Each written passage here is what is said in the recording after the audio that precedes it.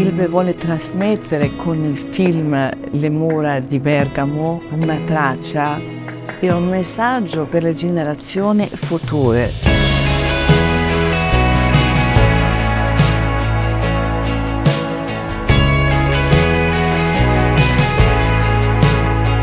Per capire il senso di quello che stava succedendo hanno aperto nel momento anche più terribile, quindi le immagini si sono viste.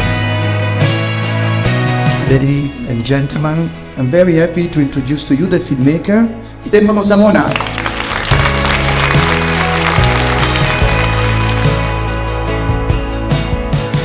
It's a story of the city, it's a story of a group of people, and now we are here to share it with all of you.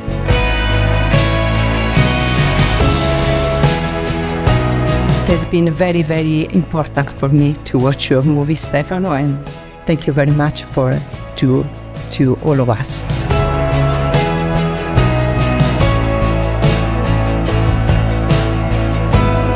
It is important that this movie will run in every place just to remember everyone what is done.